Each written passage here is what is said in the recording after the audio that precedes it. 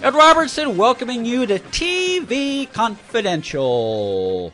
Radio talk show about television, though, play part 2 of our conversation with Lou Antonio in our second hour. Lou Antonio, Emmy-nominated and Directors Guild of America nominated director of more than 200 hours of network and cable television, and an actor who has appeared in more than 60 popular films and TV series, including Cool Hand Luke, Splendor in the Grass, Gunsmoke, I Dream of Jeannie, and The Fugitive. Lou will share a few stories about working with David Janssen, Wayne Rogers, Ephraim Zimbalist Jr., and Elizabeth Taylor. Plus, he'll talk about the role that he played in discovering Renee Zellweger and Henry Thomas. Lou Antonio will join us in our second hour. We hope you'll stay tuned for that. Coming up later on in this hour, we will play part 2 of our conversation with Grammy-nominated singer, comedian, radio host, and showbiz raconteur, Geoffrey Mark. Geoffrey's latest book is a comprehensive biography of Ella Fitzgerald that covers everything from Ella's beginnings with the bands of Duke Ellington,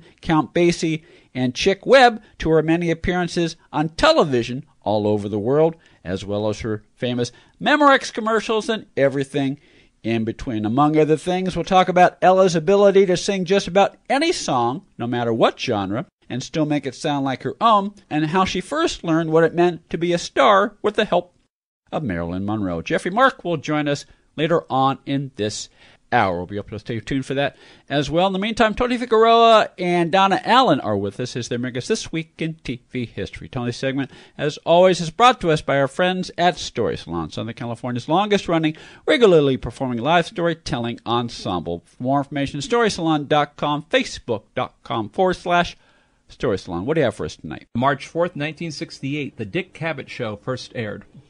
Dick Cavett, which airs on Get TV, if I remember correctly. Yes, it is showing. I believe you're right, Get TV.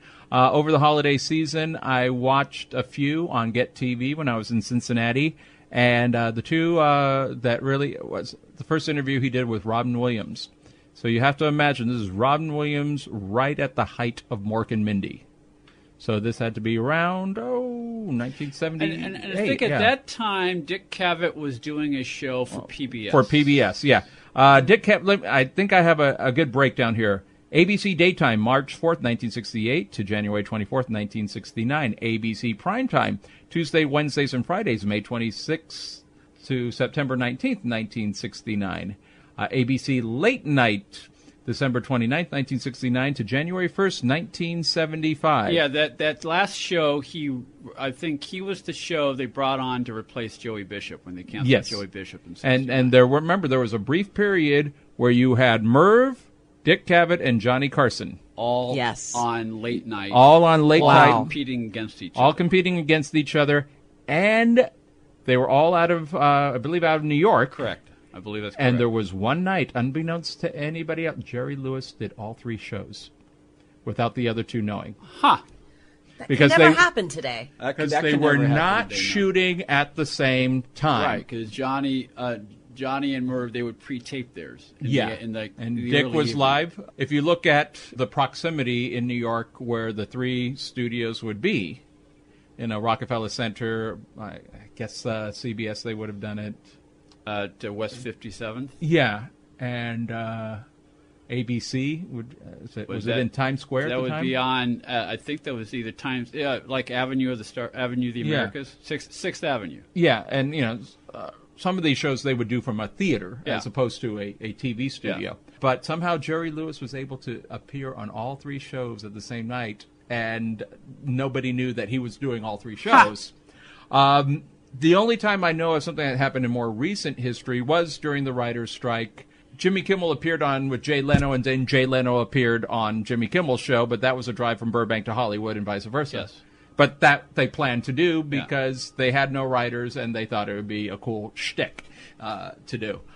So that's the only other time I could think of that. So, PBS, October 10th, 1977 to October 8th, 1982. USA Network primetime, September 30th, 1985 to September 23rd, 1986. ABC Late Night, Tuesday and Wednesday night, September 22nd to December 3rd, 1986. I wonder if that was around the time they gave Jimmy Breslin a show. Yeah, I think they did like a wheel. Cavett was on twice a week, and Jimmy Breslin was on twice a week, and I forget what they aired on Fridays. I think Jimmy Breslin resigned in the New York Post. Dear ABC, I no longer require your services, thank you. And Jimmy Breslin, who gained fame after Bernard Goetz. Well, he was always local, but I think he got national. Yeah. I think he was, CNBC, April 17th, 1989 to January 26th, 1996, and TCM from 2006 to 2007. And within the last 10 years, he played the criminologist in the New York stage revival of the Rocky Horror Picture Show. Really? Yes. Oh, my God. You can look him up on YouTube. That's so cool. Yeah. I always felt smarter and cool when I watched Dave Cavett. Yeah, he was. Dave Cavett. Yeah, well, I mean, he was like Merv in the sense that he would have maybe not world leaders, but he would have subject matter that catered to a different demo that Johnny was catering to. Definitely. Johnny kept things light. The whole thing with Johnny, as David Letterman once put it, Johnny tucked you in at night. Yeah, which I think was the mission statement of The Tonight Show. Yeah. Is it still the mission? I think it is with Jimmy. I remember Sigourney Weaver, the daughter of Pat Weaver, during the whole controversy with Jay and Conan and everything was up in the air, she was hosting SNL. Yeah. And in lieu of her monologue, a comedic monologue, she addressed the audience. She said, my father created these shows. And really, I don't know if there's any sort of, sorry, not to digress, there's no monument to Sylvester Pat Weaver. There should be something there because he created The Today Show, The Tonight Show, and many other... Well, there is in Steve Battaglia's book from Yesterday to Today, The History of The Today Show. Yeah. But there's nothing in Rockefeller Center, which a bust or a plaque or... I think there should be a studio named after him. There should be his name should be on a building. If it's not, it should be. But she basically read his memo to the executives at NBC, and basically this will be a show to close out so people can end their days, and it's going to be lighthearted and non-controversial. So he basically had that as the mission statement, that this is not going to be something that's going to be too heavy. It's supposed to be light, it's supposed to be fun, entertaining, and not controversial. So that was the original mission statement of The Tonight Show. Whereas Dick Cavett's show, I would say, was sort of the precursor to what... Can we say Charlie Rose? I was almost hesitant, but no. Let's just say Charlie Rose. I mean, the one-on-one interview. In most cases, one guest for the entire 90 minutes. Charlie Rose did a 60-minute show, but Cavett did a 90-minute show when he first started in the late night. Dick Cavett worked with a live audience. Yeah, and Dick Cavett still had a monologue. And as you say, Donna, I mean, it was what's the word I'm looking for? It was Cavett was an intellectual, and so it was designed to not necessarily help you fall asleep, but to kind of stimulate your thought, and you would have. And I'm sure sometimes he just put you to sleep. Yeah, depending on the guest. Yeah, whereas the Tonight Show, and particularly the Johnny Carson Tonight Show, was to kind of help you unwind. Yeah, whereas that's like make some fun in the monologue of what's happening in the day. Yeah. Which is, I mean, we said this a couple of years ago when we did a segment on Merv Griffin.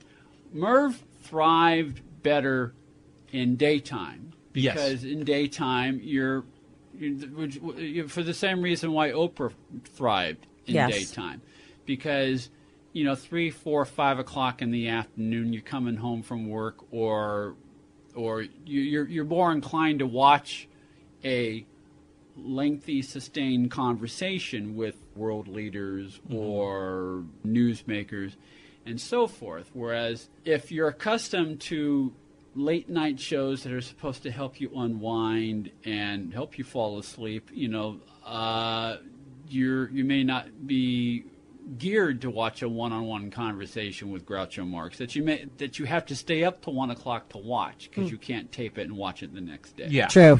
I got a box set of the Dick Cavett Show, Talking to Comedians.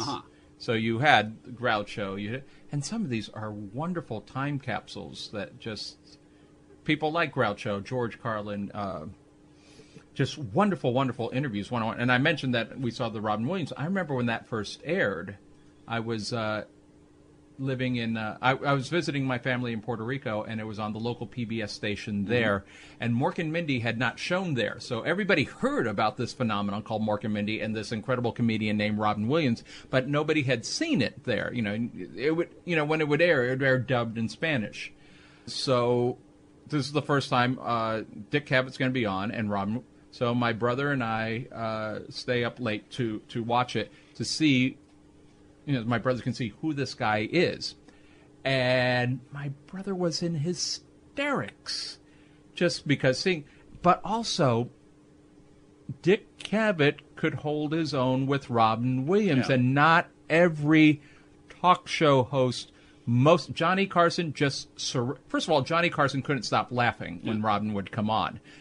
But he basically had to surrender. I give up. You could see, especially his first appearance on The Tonight Show, it's like everybody just gave up, just keep the cameras on him, this is the best we could do. And it was, especially young, cocaine out of his mind, Robin Williams, just have the cameras follow him and hope the censors don't have a cow. Yeah. And Dick Cavett was the first that could actually banter with Robin Williams when he was full-blown Robin. Doing little bits and shtick and all that, improvising, things like that. And he could just, he could pick up the ball and throw it back and throw hard. And especially with this show, you had this kind of living room set that Dick Cavett was based out of, where you never thought about the fireplace or the potted fern or anything like that. And Robin is running around playing with anything that is nailed down or not nailed down, and then running up to the audience and then, making fun of the crew and all. And Dick is able to follow him. I don't think anybody else was ever able to do that with him. And it's so fun to watch him work with that. And then to have, like you said, the intellectual conversation with Woody Allen or Groucho Marx. Yeah. But Dick Cavett was great with all of that.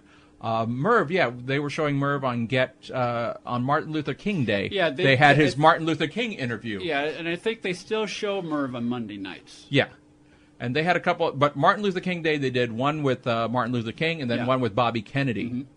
And, I think a lot of times when people look back at Merv, they're thinking, ooh, or, Merv pretending to be fascinated by what Zsa Zsa Gabor had to say. Yeah. Which is its own talent, or Merv and Arthur Treacher. Yeah. But to see him with Martin Luther King, first of all, they're not at the desk. Yeah. They have like two directors' chairs in the middle and spotlight on them. And to ask these really intelligent questions, you could tell Merv read the newspaper. Yeah. Merv didn't just read Variety. And obviously, if you looked at his bank account, he obviously read the Wall Street Journal as well. When you think about Merv was comparable to Donald Trump, if not more, at the time. Buying casinos. But with substance. With substance, yes. The thinking man's Trump, yes. Yeah. So they're asking these questions. I mean, he probably was a billionaire. Yes. He could back it up and didn't brag about it. Yeah. Yeah. And then, he's making money off of Jeopardy and Wheel of Fortune. Yes. But, to have these really intelligent questions and to introduce, I would say, mainstream America, middle America, to who this man is, and then to open questions to the audience.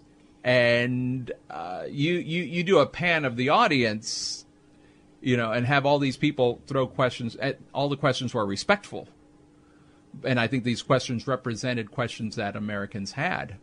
But then to have Dr. King, politely answer all of these questions, with some of them, like I said, nobody personal attacks like what maybe Donahue would have later, or Jerry Springer or something like that, or Morton Downey, zip it. But they were asking questions about some of his beliefs, some of his philosophies, and we were still using words like Negro, to have these people, mostly I think they were all white, and different dialects from different regions of the United States, bringing these questions, and it was a civilized, intelligent conversation. I mean, Merv was brilliant with that. Just before the Cavett show on the late 1960s Cavett show, the one that succeeded Joey Bishop. ABC tried a weeknight national talk show with Les Crane. Now, Les Crane was mostly a local talk show host. He started off at KGO in San Francisco doing radio. Then he moved to New York and he did television. And he had quite a following in the New York area doing late night newsmakers.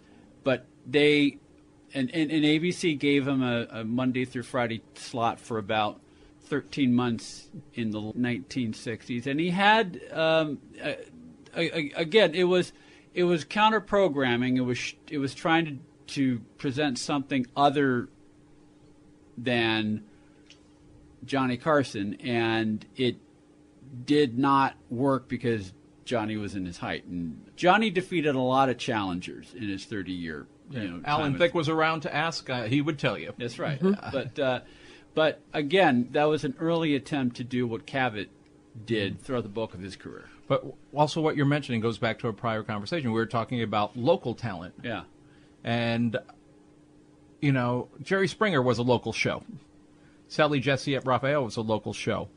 I'm concerned now because we don't have we'll have a local news anchor that might be picked up by a bigger market and then may go national. Yeah. And we may have... Soledad O'Brien, who used to be on CNBC or MSNBC. She was originally an anchor at KRON in San Francisco. Yeah. Or Joy Reid, who's on MSNBC. I like Joy. And I think everybody loves Joy Reid. Yeah. She was a local reporter in Orlando and covered Trayvon Martin and got the national attention there and then moved up. But I think she still technically lives in Florida, but she does the show out of New York, and she's operated out of the Brokaw Center on the West Coast as well. But I think the news anchors and reporters get the attention. That's basically how Brokaw eventually, Brokaw was brought to do local in L.A., but he was covering, I think he was in Atlanta, and then if something happened overnight, it might have been faster to get Brokaw from Atlanta to cover the story, just logistically. And then when he was in L.A., he was covering Governor Reagan's campaign, which made him very well noticed on the national level on nightly news and the Today Show, nightly news, all that. So, but the other towns, the local talk show hosts and some of these other people that could have been staples in these markets, they would rather have, something syndicated. Yeah. Than to have the local-based show. And I get it, because you could have Phil Jones, who was the biggest sweetheart of, whatever city, Columbus, let's say, and if the choice was between Phil Jones or put on Ellen, guess who wins? It's going to be Ellen. So I think a lot of these talents don't exist like they used to. The local talents that not only would be there for the supermarket opening and be the grand marshal of the parade, but they're just not, that talent's not getting fostered anymore. That is a subject we should revisit at another time. Yeah. ChildOfTelevision.blogspot.com, also StorySalon.com, Facebook.com/Story Salon. Donna is now the author of a 4-novel series called the Fall Again series, which you can learn all about. It's available at Amazon.com, where books are sold online, as well as FallAgainSeries.com. Tony and Donna, we'll see you both next time. Next time. We'll play part 2 of our conversation with Geoffrey Mark next on TV Confidential. Ed Robertson along with Tony Figueroa and Donna Allen from Story Salon, Southern California's longest-running, regularly performing live storytelling ensemble, which I understand is at a new location. Yeah, we're very excited about it. We're moving, actually, to the Party Art Studio on Laurel Canyon Boulevard, 5302 Laurel Canyon. It's a new art gallery, and it's beautiful. It's beautiful. Donna and I have been involved with Story Salon for the last 9+ years. We're going to be in an art gallery now. We're going to have a $5 cover, some nice refreshments, and a wonderful eclectic evening of storytelling. Which is a great environment because, it as you say, the word is eclectic, and for $5, it's a great evening of entertainment. You can't ask for much more. No, not at all. And these stories, some of them are funny, some of them are tragic, some of them are a little off the wall, but we just have a wonderful time keeping the art of storytelling alive. And you can find out more about it by going to storysalon.com. Accredited by Guinness World Records, welcome to Archival Television Audio Incorporated, a peerless TV soundtrack archive, preserving the audio from television's first 3 decades, the 1950s, 60s, and 70s, the golden and silver age of television. For more information, go to atvaudio.com. One more, Adam, if you're planning a trip to Los Angeles this spring, be sure to stop by the world-famous Hollywood Museum, 1660 North Highland Avenue at Hollywood Boulevard in the Max Factor building. Calendar year 2018 marks the 60th anniversary of Disney's Annette serials, the offshoot of the Mickey Mouse Club that not only made Annette Funicello a star, but in many respects paved the way for the movie of the week and the TV miniseries. With that in mind, the Hollywood Museum has put together a brand new exhibit this spring honoring Annette Funicello that includes many personal items of Annette's, including personal letters, awards, jewelry, wardrobe, dolls, games, props, original movie posters, a signed pair of Mouseketeer ears, and so much more. The Hollywood Museum is located at 1660 North Highland Avenue at Hollywood Boulevard in the Max Factor building. For tickets and more information, call 323-464-7776, 323-464-7776, or go to thehollywoodmuseum.com. Hi, this is Loretta Swit, and you're listening to TV Confidential.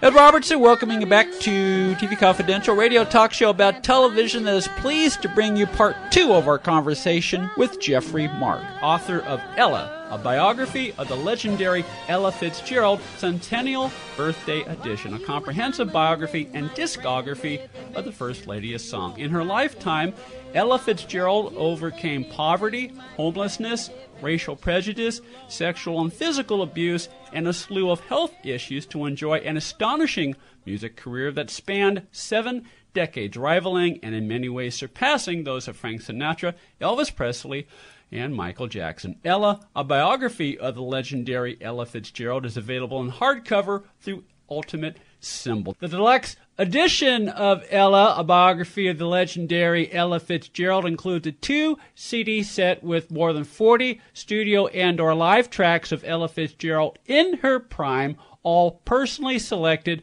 by Geoffrey Mark himself from all 4 of Ella's major recording labels, Decca, Verve, Capitol, and Pablo. Proceeds from the sale of the deluxe edition of Ella, a biography of the legendary Ella Fitzgerald, will be donated to the Ella Fitzgerald Charitable Foundation to further Ella's desire to help people of all races, cultures, and belief. To order Ella, a biography of the legendary Ella Fitzgerald, go to ultimatesymbol.com/Ella. Okay, I want to talk about some of her television appearances in just a second, but I want to go back to something that you said a few minutes ago about, one of the reasons why Ella is still revered all over the world is because she toured the world and she connected with audiences of all cultures, all creeds, all races. She loved everybody. And she knew that she was a role model to African Americans in particular because she was rising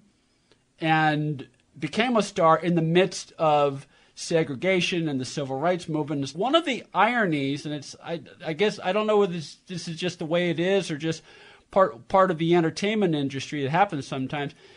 Ella did not favor African American singers or white singers or white audiences or African American audiences. Ella reached everybody, but I understand some African American singers resented Ella because of her fame. So she had to deal with that. I don't blame them. If you're a female African-American singer, now, first of all, it is a shame that people even have to think this way. Yeah. Ella may be of her time, meaning the 1930s, 40s, and 50s. By the 1960s, things were easing up a little bit. and singers like Diana Ross and Diane Carroll weren't being compared only to other African American singers. They just became singers. But before that, if you were Carmen McRae or Sarah Vaughan or even Billie Holiday, you weren't, or Lena Horne, you weren't being compared to Doris Day or Dinah Shore or Judy Garland. You were being compared to Ella. And like I said earlier in our broadcast, there was Ella and there was everybody else. Mm-hmm. Well, if you're one of those everybody else's, there's going to be some feathers ruffled, because you don't get to be appreciated for your own talent. You get to be appreciated in how you relate to the great Ella Fitzgerald. So it's a shame people's mindsets were like that, because Billy and Sarah and Carmen and Lena and everybody else have their own sound. They have their own talent. Do I think Ella was the best of all of them? Yes. I think there is a mountaintop of female singers. Let's keep this to female, otherwise the field becomes too large. Mm-hmm. But we'll put Mr. Sinatra up there also. Yeah. Of Barbara Streisand and Judy Garland and Beverly Sills and Ella Fitzgerald, who really, really, really, really, really were the best at the kind of music they sang. Maybe Ethel Merman on Broadway. They're the best. And it's an unfortunate thing people are going to be compared to them. At least today, when people are being compared, it's across the board racially, and it's across the board culturally. And you can say one is better than the other, but not because they're black or because they're not black. You're just comparing talent. Yeah. One thing that set Ella apart from pretty much any other female singer in her day, and I would say pretty much any other singer, period, with the possible exception of Sinatra, is that she was one of the few vocalists who could go from classic to contemporary meaning even rock and roll, even pop songs, and still pull it off, still come across as cool. I mean, some people, in fact, you have a few examples of this in your book, Geoffrey, about some peers of Ella who tried to switch genres and they came across looking ridiculous. Ella never had that problem. Ella could sing everything. Well, Ella was very wise about music. That's when you say someone's a genius, this is part of her genius. You know, if you go back to her foundation, where she started, literally, when Chick Webb hired her, he said, we're going to go to Yale on Thursday. If the Yale boys like her, everybody will like her. And she was always very aware that it was young people who gave her her start, and she always wanted to make sure that she was never left behind. I said that a little earlier in the broadcast. Well, that included never being old-fashioned. Mm-hmm. So all through the years, when she first started, the music she sang, big band, and that kind of swing music, was top 40 music. It was pop music of the day. As things changed and moved into rock and roll and folk music and rock music, Ella did not want to be left behind, and she didn't want her youthful listeners to be bored. Not that one can get bored with Gershwin, but unless one has heard Gershwin, it's a new thing. Mm-hmm. So she tried to include something contemporary. And interestingly, she was the first person, the first singer, to realize that the Beatles weren't just some sort of terrible fad taking record sales away from other people. She said, no, this is something new and it's good. And she recorded a big band version, a big band arrangement of Can't Buy Me Love. Mm-hmm. And she hit the top 40 with it. Yeah. She had a big hit with it. And in fact, Ringo Starr said, that's my favorite version of Can't Buy Me Love. Yeah. So she realized, aha, I can do this if I do it in my own style and don't try to copy their style. Yeah, be authentic.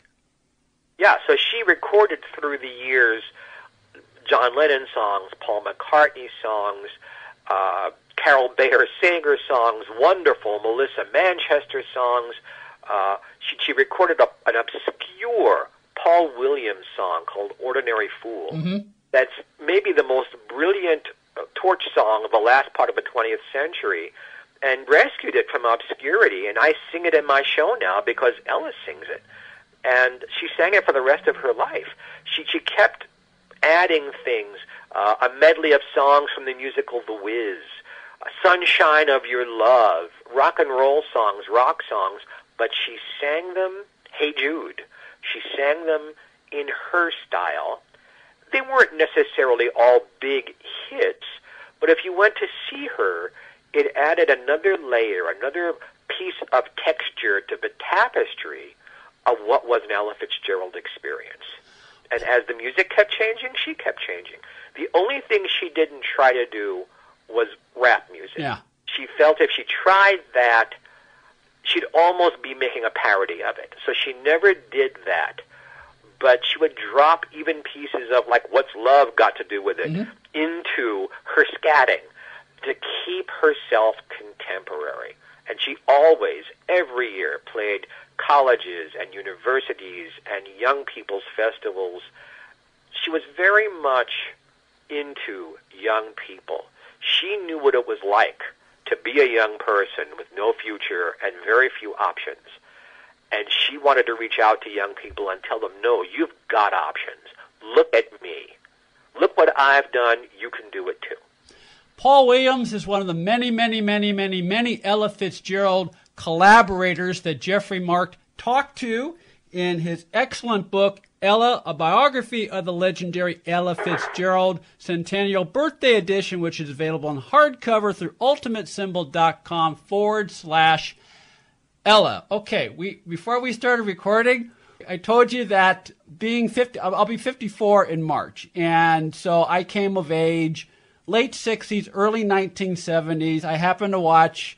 My family happened to watch daytime television shows like Dinah and Mike Douglas. And for me, that was my introduction to Ella. And when she eventually started doing the Memorex commercials, I mean, to me, that she was part of, that is how I came to know her. And as I got older, that's when I first discovered, and one of the joys of the CD you put together is you enable people like me who only knew older Ella, you give us a chance to hear Ella in her prime. And there is the converse of that, which is there are people who are familiar with her songbooks, or maybe Ella in Berlin, but don't realize that Ella had an album coming out every single year up to 1990. Mm-hmm. There is also this older Ella. It's a different voice, but she makes different choices.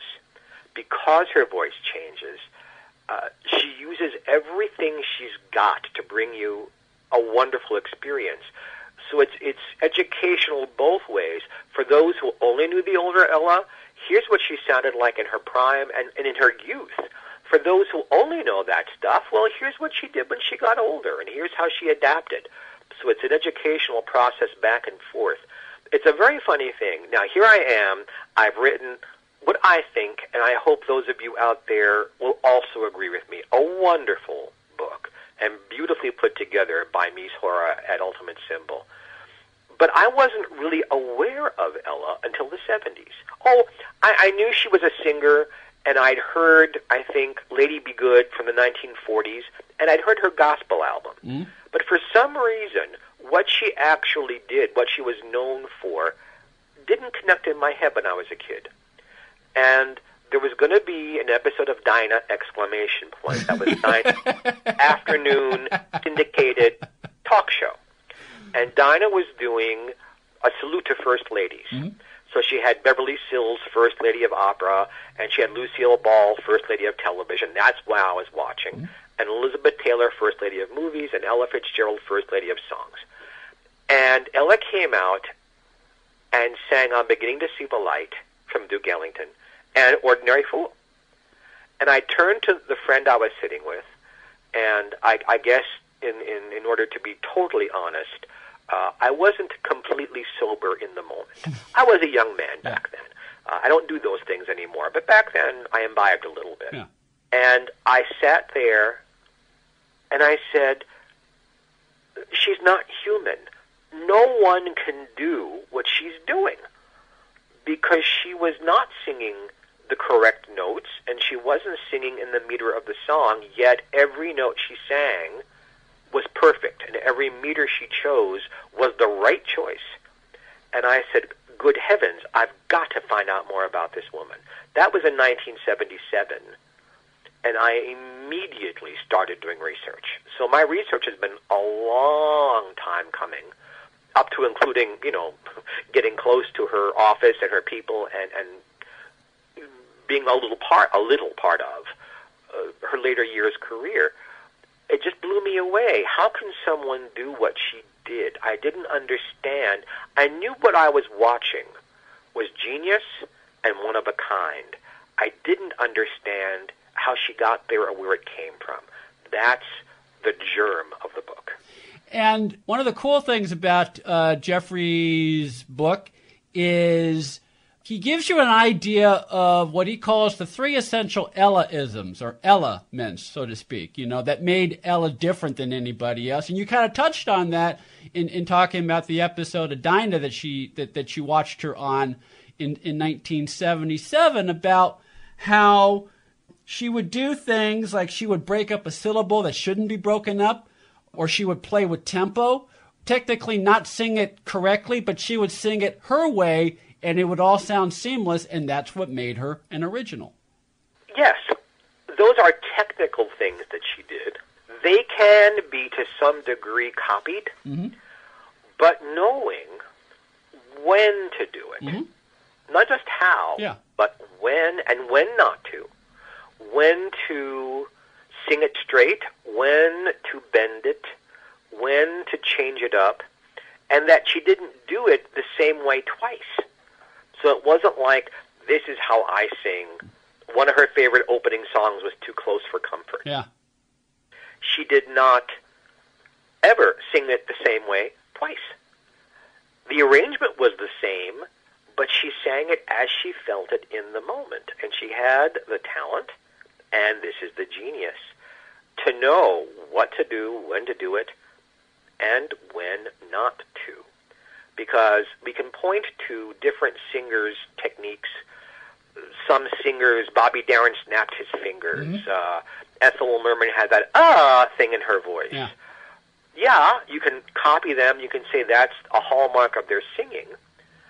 But the genius is to know how to use it. And there's so many levels and layers to what Ella did. That's why she's so different from everybody else.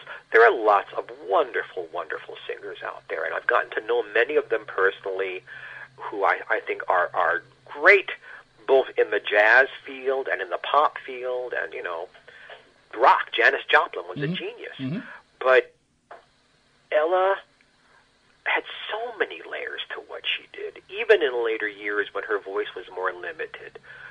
That's why she stands alone. We're talking to Geoffrey Mark, author of Ella, a biography of the legendary Ella Fitzgerald Centennial Birthday Edition, a comprehensive biography and discography of the First Lady of Song. In her lifetime, Ella Fitzgerald overcame poverty, homelessness, racial prejudice, sexual and physical abuse, and a slew of health issues to enjoy an astonishing music career that spanned 7 decades, rivaling and in many ways surpassing those of Frank Sinatra, Elvis Presley, and Michael Jackson. Ella, a biography of the legendary Ella Fitzgerald, is available in hardcover through Ultimate Symbol. The book includes 275 photographs, many of which are in color, plus a complete discography, videography, and more. To order the book, go to ultimatesymbol.com/Ella.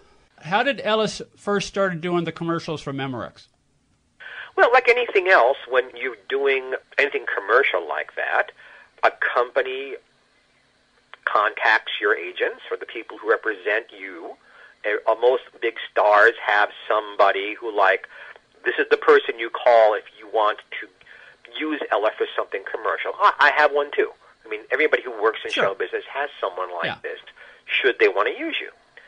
And it was a genius idea, and it's the truth, because they had 3 attorneys there for every commercial she did. the idea, for those of you out there who don't know what we're talking about, all through the 1970s into the 1980s, Memorex was a company, and still is, but back then their big deal was that they made cassette tapes. Mm-hmm. And that they were saying their cassette tapes captured sound and music so well that you can't tell if it's someone singing live or if it's Memorex playing their voice back. Mm-hmm. So what they did was they got a glass blower, and this is a scientific thing, that glass can be blown so that if a certain musical note is hit purely and clearly, very, very loud, it will shatter the glass. So they would tell Ella what note, and they would make this glass to that note. And all of them, because nobody ever hears this part, it says the amplified voice of Ella Fitzgerald can shatter glass. And she'd hit the note live in front of the camera. The glass would be in front of the speaker and crack when she hit the note. Then they'd play the tape back, and again, the glass would crack. And at first it was just Ella. It was Ella and Count Basie. It was Ella and Chuck Mangione. It was Ella and Melissa Manchester. But the constant was that Ella could hit this note, and is it Ella or Memorex? And Ella would say, beats me. And tell you how much money. So she was known. She said there are people who didn't know that she sang other than, ooh, there's the Memorex lady. That's right. She'd go to London, and the little Cockney children, oh, look, it's the Memorex lady. Everywhere she went, even in Japan, she didn't understand, but she understood the word Memorex, Mm-hmm. and they'd point at her. Yeah. It opened her up to a whole new generation of people who maybe wouldn't have known who she was otherwise. You know, it's interesting, Geoffrey. She appeared on pretty much every major variety show of the 50s, 60s, going into the 70s. She appeared on The Tonight Show under, Johnny, under Jack Parr, under Steve Allen. I mean, she did a lot of television, yet she never was offered a show of her own. And I was just thinking about this before I called you today. And you go into the reasons why she probably wasn't offered a show at the time, but my guess is even if she were offered her own show, I don't think she would have taken it because she was so much in demand on the road, and she made a lot more money on the road. I think a weekly television show would have slowed her down. Perhaps. Unfortunately, I think we have to go back to who our country was half a century ago. Mm-hmm. The only person, African American, who even tried to have a variety show of his own was Nat King Cole. Mm-hmm. And that was in 1957, and Ella and everybody else in show business appeared on the show almost for free just to get this thing going. And they were able to maintain about a year, but it was a huge flop, and a lot of stations around the country wouldn't carry it because there was a black man, and a sexy black man, singing romantic songs, and they weren't going to have it. But what is, I think, a bigger thing, the weekly show probably not because she was working so hard, but that Ella did television specials, 4 or 5 of them for the BBC. Mm-hmm. She did them in Sweden. She did them in Germany. She did them in France. She did live concert television shows in the south of France, about a half a dozen of them. She did 4 or 5 of them in Japan. American network television, and I know I'm aging myself here because I'm even older than you are. NBC, ABC, CBS were the only networks we had up until cable. Mm-hmm. Never gave Ella Fitzgerald a television special. They would never allow a black female to have her own show. The first African American to have his own variety show like that after Nat Cole was Flip Wilson. Mm-hmm. And Ella did one special with the Duke Ellington Orchestra, and that was syndicated, meaning it played in individual stations around the country Mm-hmm. at different times. Mm-hmm. She's this iconic #1 Grammy-winning performer, and yet the different networks never thought she was important enough or could sell her enough to even give her a special, never mind her own series. She did end up doing 2 things for PBS in 1979. But everywhere else in the world, there were all these wonderful Ella Fitzgerald specials, and I'm grateful that I have copies of all of them, so I can watch them.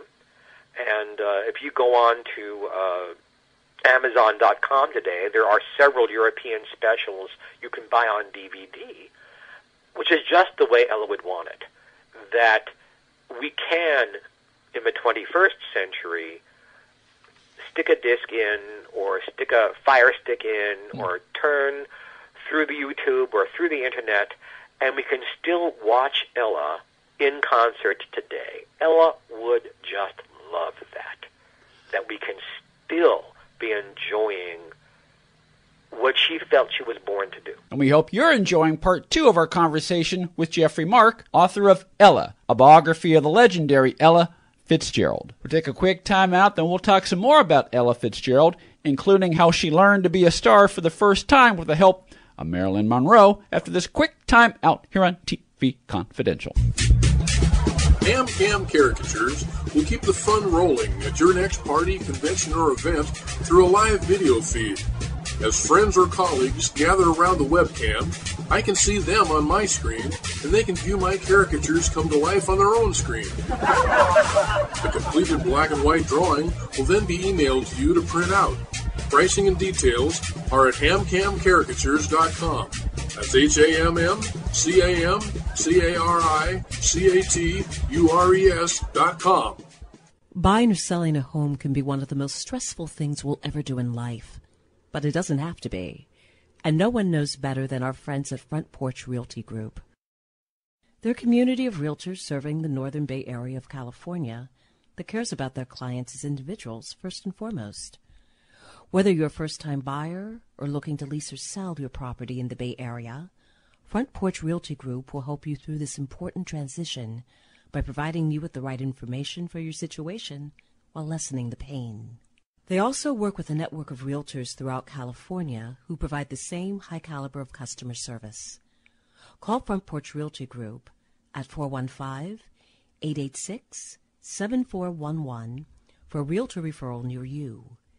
You can also visit their website, frontporchrealtygroup.com, for more information on the services they provide, including upcoming workshops and seminars. For more information, call 415-886-7411 or visit frontporchrealtygroup.com. Front Porch Realty Group. They'll find the solution that works best for you. Ed Robertson here to tell you how you can get a free first ride with Uber, the mobile app that connects you with a ride at the touch of a button in just a matter of minutes.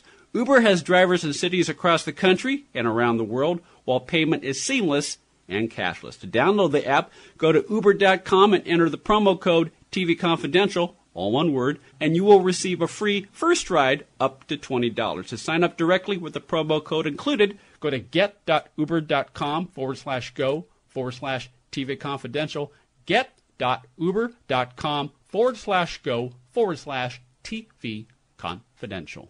If you've listened to TV Confidential and like what you've heard, please consider supporting our efforts by becoming a patron of our show through Patreon. It's easy to do and costs as little as $1 a month. For more information, go to patreon.com/TV Confidential or click the Patreon button on the home page at tvconfidential.net. Hi, this is Dawn Wells. Guess what we're listening to? TV Confidential. Be wise, be smart. He's too close for comfort. Ed Roberts with a reminder that we will play part 2 of our conversation with actor, director, and author Lou Antonio in our second hour. We hope you'll stay tuned for that. In the meantime, our guest this hour is Geoffrey Mark. Geoffrey Mark, Emmy Award-winning and Grammy Award-nominated writer, producer, performer, author, and show business raconteur. Geoffrey's latest book, Ella, a biography of the legendary Ella Fitzgerald Centennial Birthday Edition, is available in hardcover through ultimatesymbol.com/Ella, ultimatesymbol.com/Ella. One of the fun things I learned in the book is, in many respects, she found a kindred spirit in Marilyn Monroe. Tell our listeners about that. Well, sure. Ella, it's a funny thing. And this is a compliment to Ella, but it's also an unusual fact. There is something in Ella's voice that seems to soothe the savage breast. Meaning, people with mental illness issues, people with neuroses, and then we know this from very famous people who have shared this, that when they got stressed out, when they were depressed, when they felt the world was against them, they would retreat to their mansion, apartment, hotel room bed and put on Ella Fitzgerald singing ballads, and it soothed their soul. I have seen this happen with animals, and you're thinking I'm going to say this because I've written this book. I have put on Ella singing ballads and had cats and dogs perk up, walk over to the speaker her voice was coming out of, cuddle up next to it, lie down, and just relax, listening to Ella. There's something in that God-given voice. Marilyn Monroe was one of these people. So wherever Ella was, if Marilyn happened to be in the same city, Marilyn came and saw her, and they became friends. Well, Marilyn was nobody's fool, and certainly most of what's been written about her does not do the human being justice.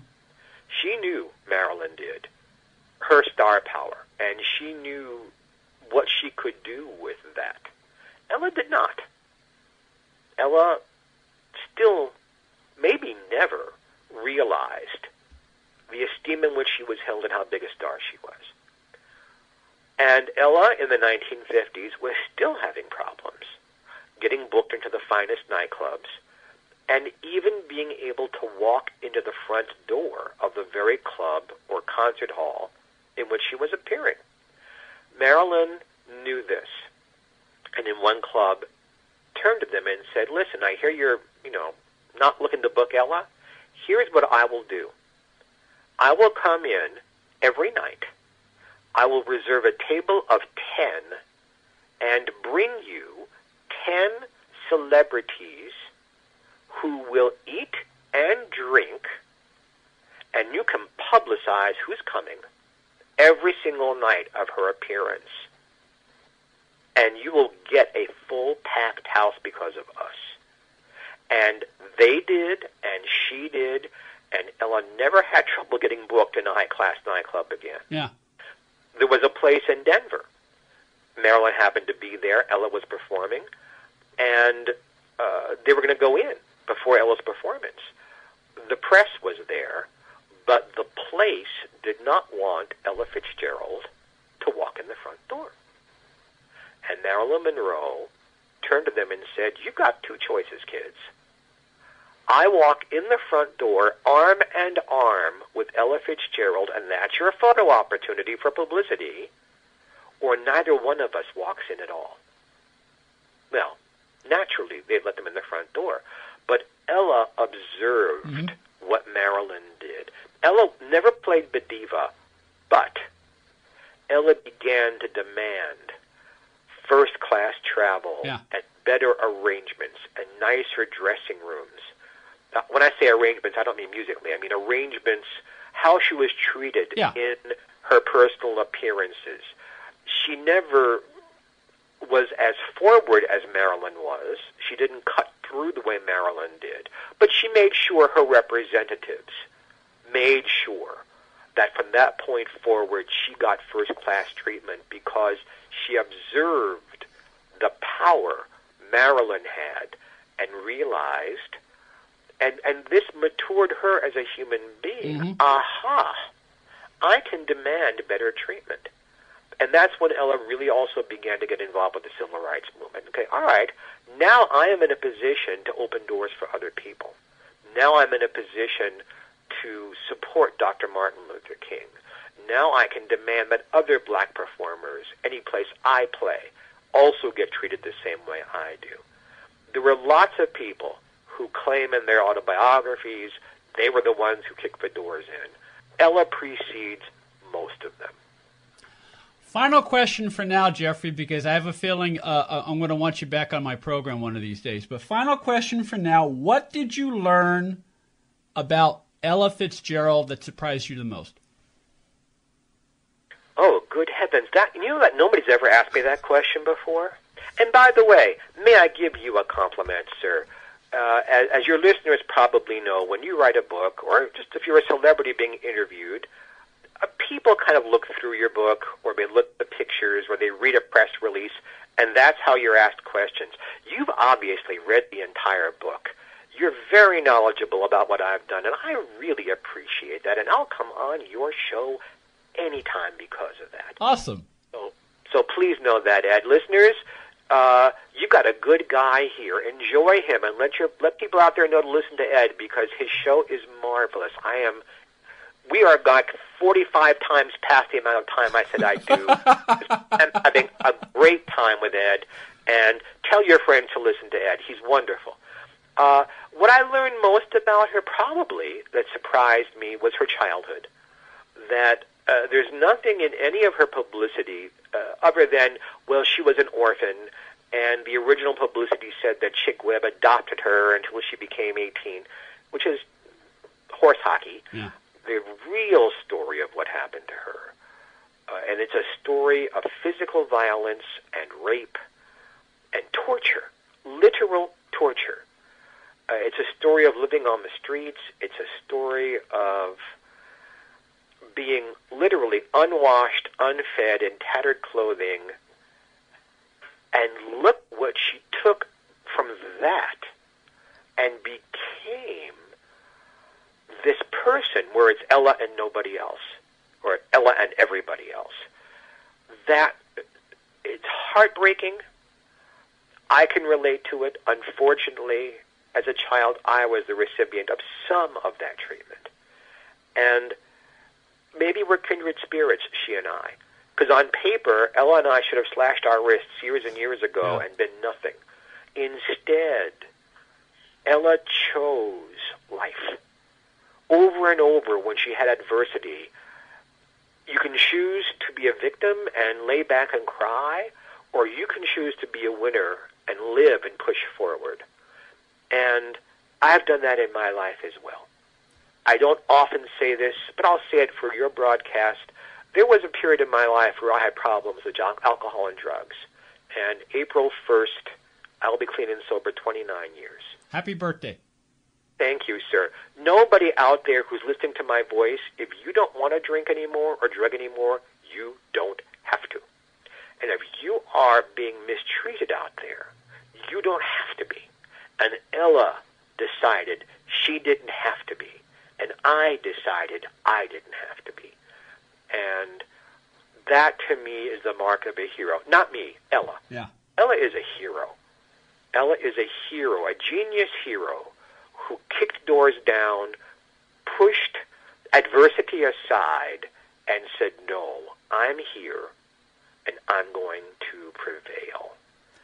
And if you're a genius, and you say that, there is no choice other than to succeed. And look what she did with her life, and the legacy that in her later years, she supported a children's center in Watts in Los Angeles with only her own personal money. Just Ella's money supported the Center for Children. And today, there is the Ella Fitzgerald Charitable Foundation. Look it up on your internet and give money to it. All of my concerts around the country are benefits for them, helping working-class people who are up against it. You've just lost your job, your car just died, you can't afford your kids' tuition anymore, and it helps people. She always wanted to take what she got and helped others to grow the way she did. What a wonder! Besides all that music, what a wonderful legacy. Ella, a biography of the legendary Ella Fitzgerald, is available in hardcover through Ultimate Symbol. The book includes 275 photographs, many of which are in full color, plus a complete discography, videography, and a whole lot more. The deluxe edition of Ella, a biography of the legendary Ella Fitzgerald, includes a 2-CD set with more than 40 studio and or live tracks of Ella Fitzgerald in her prime, all personally selected by Geoffrey Mark. himself. Proceeds from the sale of the deluxe edition of Geoffrey's book will be donated to the Ella Fitzgerald Charitable Foundation. To order Ella, a biography of the legendary Ella Fitzgerald, go to ultimatesymbol.com/Ella, ultimatesymbol.com/Ella. To follow the adventures of Geoffrey Mark, go to facebook.com/Geoffrey Mark, correct? Correct, sir. Geoffrey, thank you so much for joining us. I look forward to our next conversation.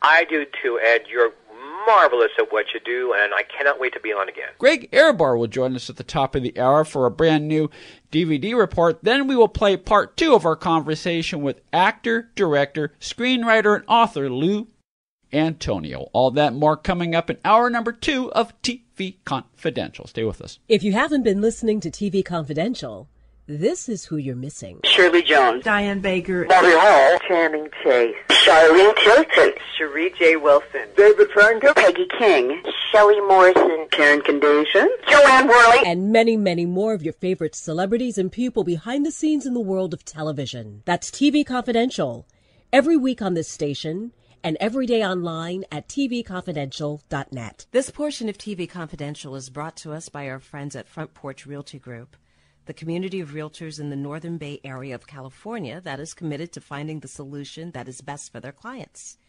Whether you're a first-time home buyer or looking to sell or lease your property in Northern California, call 415-886-7411 or visit frontporchrealtygroup.com for more information on how they can help you. Hi, this is Michelle Nichols, and you're listening to TV Confidential.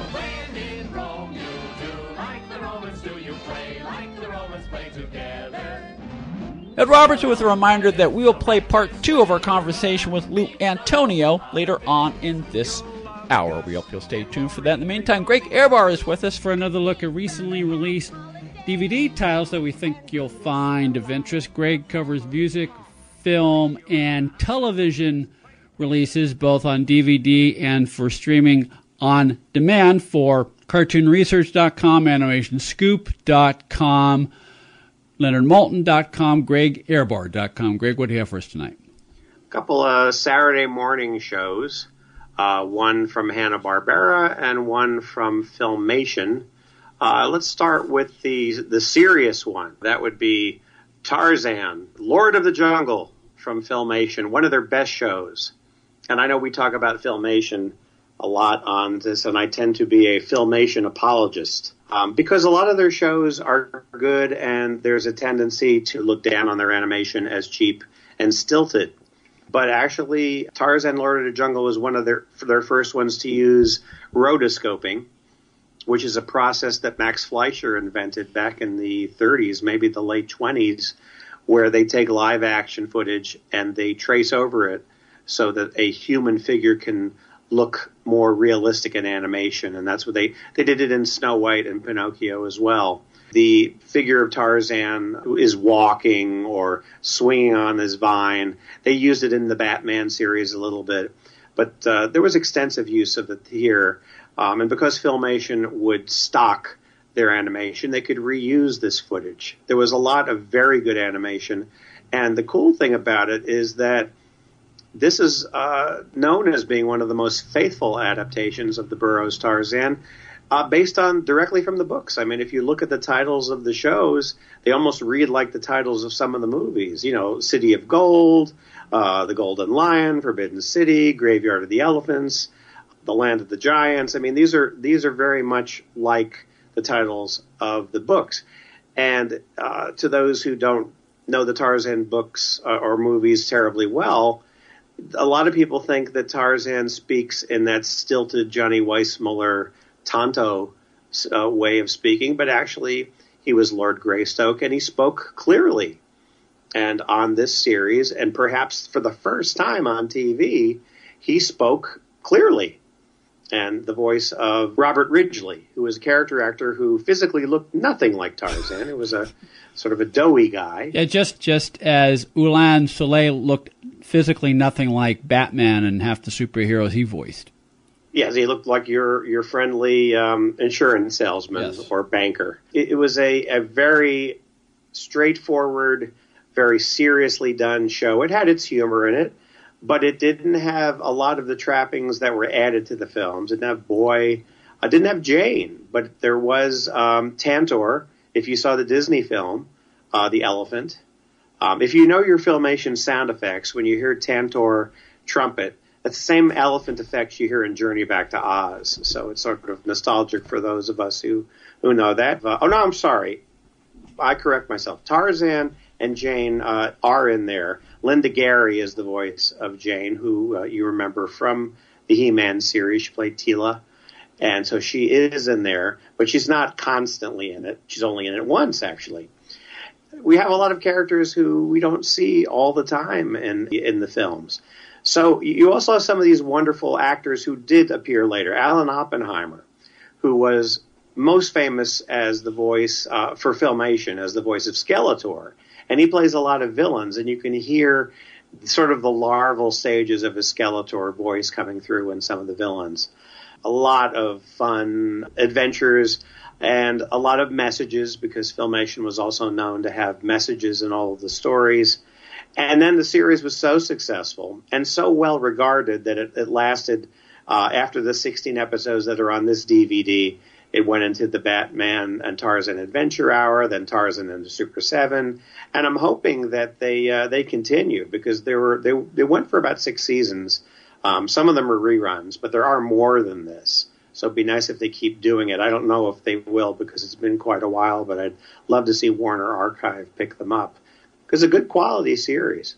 It's a good quality series, and clearly, even though the Warner Archives release a lot of its titles manufacture on demand, which is a very smart way to go about it these days, they print sets as they are ordered or as they are manufactured on demand. But I might be wrong, but it seems to me they would not be releasing these titles, not only Tarzan, Lord of the Jungle, but many of the other Filmation titles that we've been talking about, if they had not identified an audience that wants these titles. I mean, you don't release the product unless you know there's an audience to buy it. That's true, but the Warner Archive seems to pick up a lot of titles for second and third seasons that weren't as big sellers in the mainstream sell that Warner was selling in stores. So there's always that possibility, because there's 36 total episodes of this. One little piece of trivia also is the famous Tarzan yell that Carol Burnett does so well. And can still do it even at 80-something. Yes, she did it on the recent special. Yeah. That you were there for. You saw her do it live, right? I did see it live, yes. And it wasn't dubbed, it was her live doing it. It was her live doing it. I can vouch for that. Well, on the TV series, it's none other than producer Lou Scheimer. Of course. Doing the yell. Lou Scheimer, we've said this before. We mean this in the best possible light. He was sort of like the utility player, by design to a degree, because Filmation is often knocked for doing things inexpensively or doing things within budget.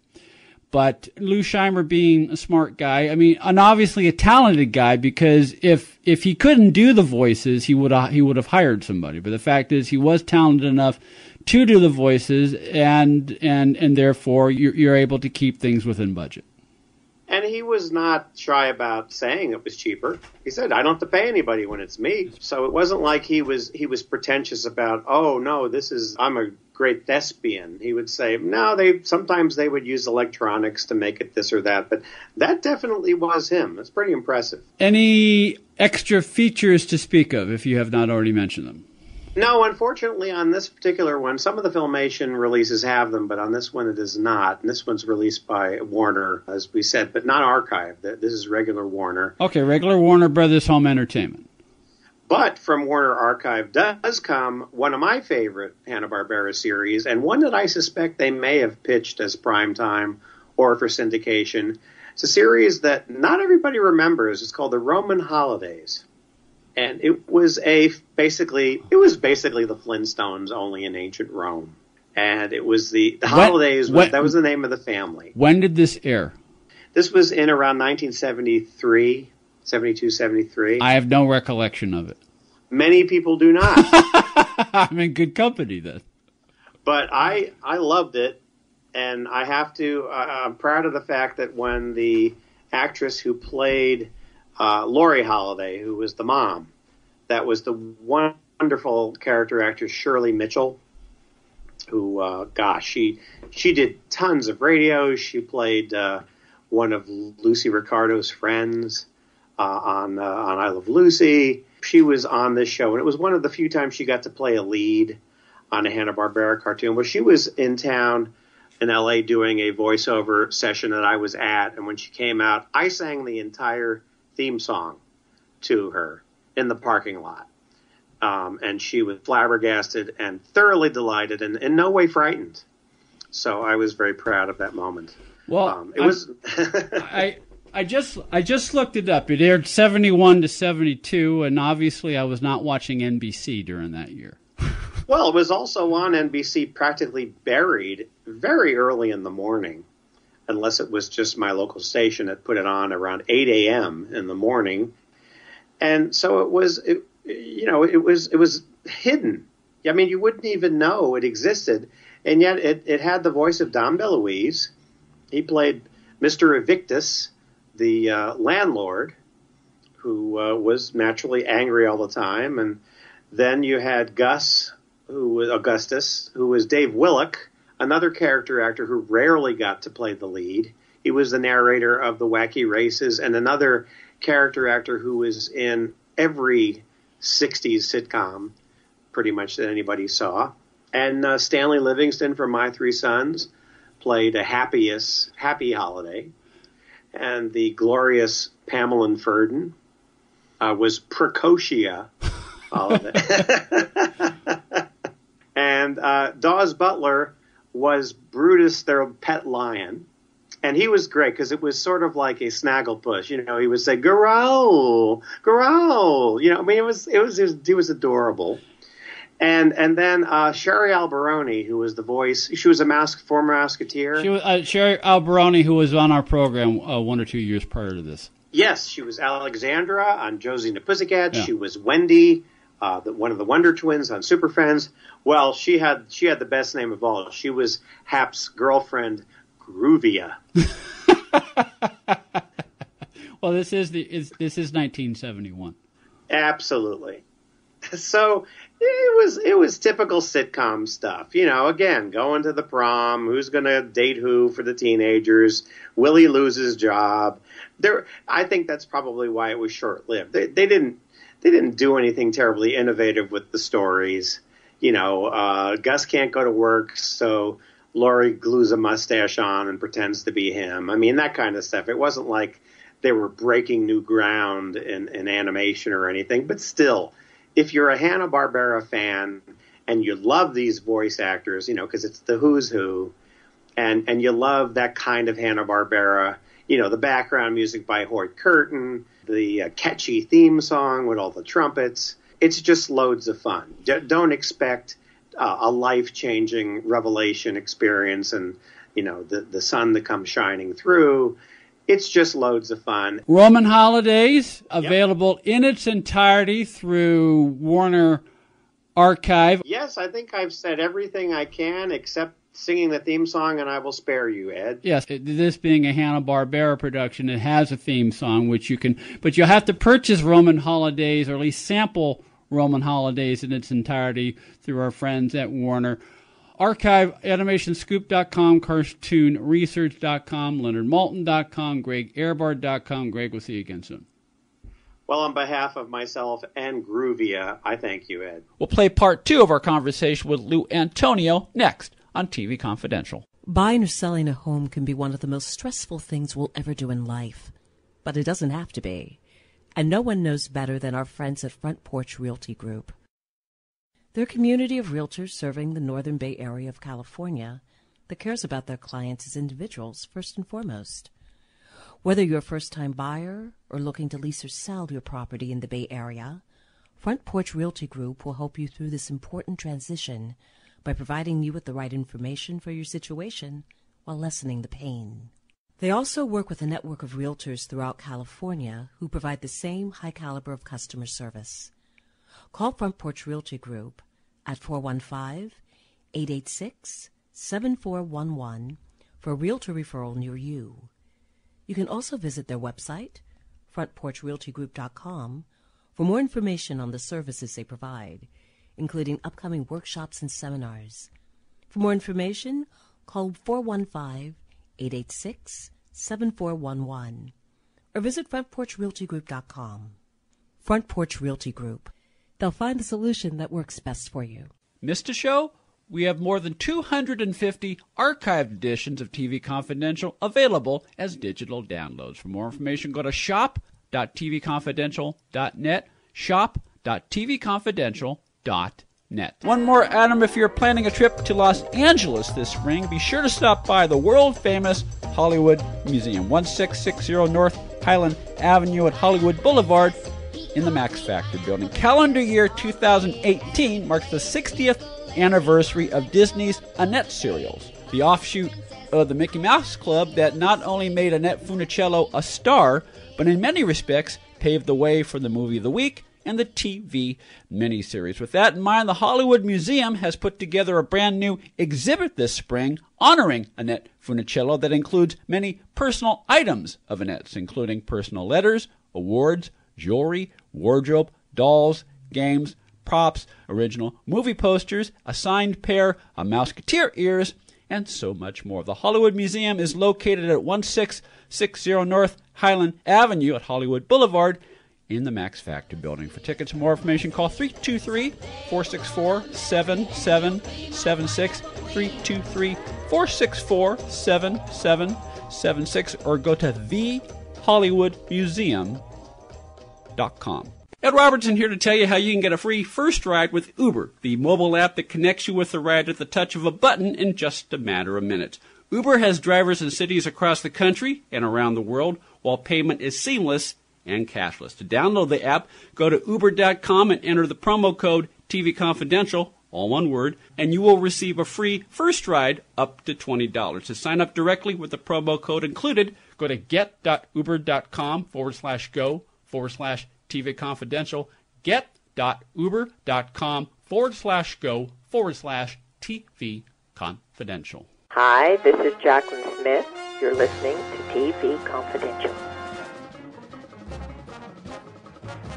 Ed Robertson welcoming you back to TV Confidential, radio talk show about television that is pleased to bring you part 2 of our conversation with actor, director, screenwriter, and author Lou Antonio. As a stage actor, Lou has performed in more than 70 plays, including the works of Tolstoy, Shakespeare, Bertolt Brecht, Tennessee Williams, Garson Kanin, and Edward Albee. Plus, he has acted and directed in more than 200 hours of television. Lou's book, Cool Hand Lou, My 50 Years in Hollywood and on Broadway, is a memoir of his life and career as an actor, screenwriter, and director that also serves as an homage to the many teachers who graced his life one way or another throughout his career, including Lee Strasberg, Eli Wallach, Elia Kazan, Leonard Nimoy, and Art Carney, plus great stories about playing softball with George C. Scott, the time he dressed Elizabeth Taylor without her realizing it, and what to do when a crew member drops dead in the middle of a TV production. Cool Hand Lou is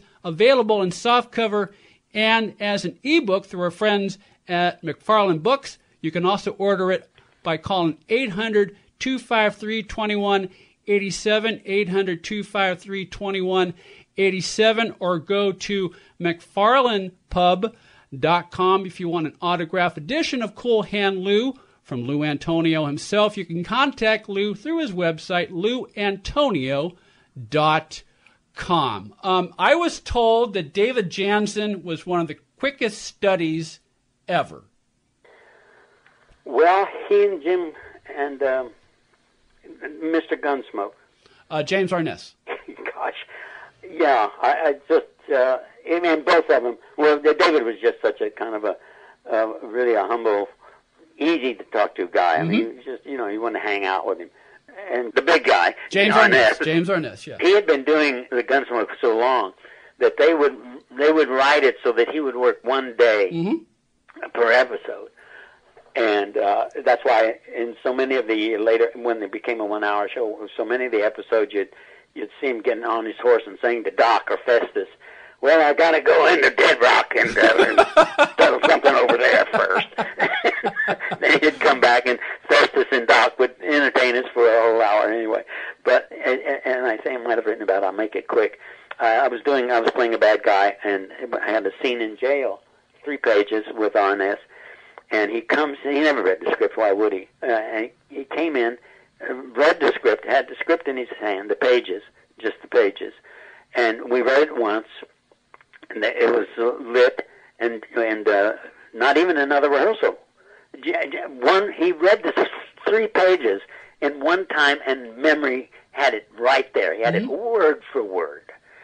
And Jansen was Jansen just always seemed to know his lines. Yeah. I mean, he was just an easy guy to be with. Jim just wanted to get the hell out of there. But luckily he had that kind of part. He worked hard to get to that part. And a nice man. A good joker, too. Loved his jokes. Yes. But Jansen was just easygoing, knew he had limitations. I did a whole bunch of fugitives with him. The very first one, when it was in black and white, if you all can remember black and white. Yes. And he was, even then, just as easygoing and glad to be on a set, having a good time, and having a beer afterwards.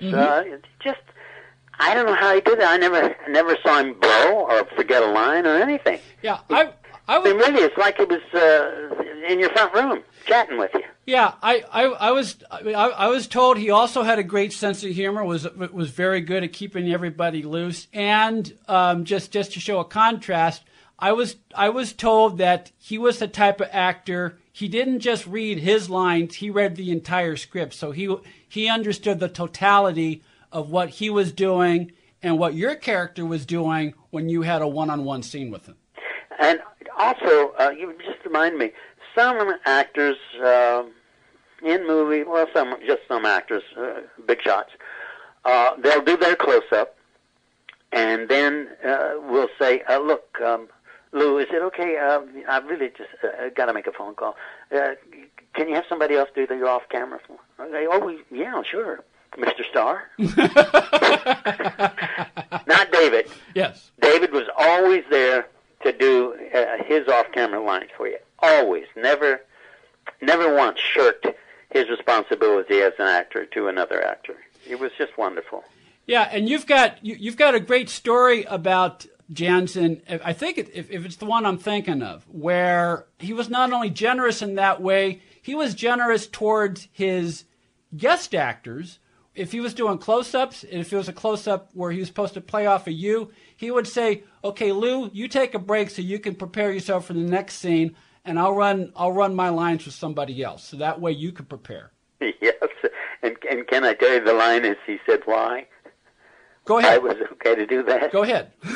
Okay, because I mean, my jaw dropped when he said that. Yeah. But then he said, "Lou,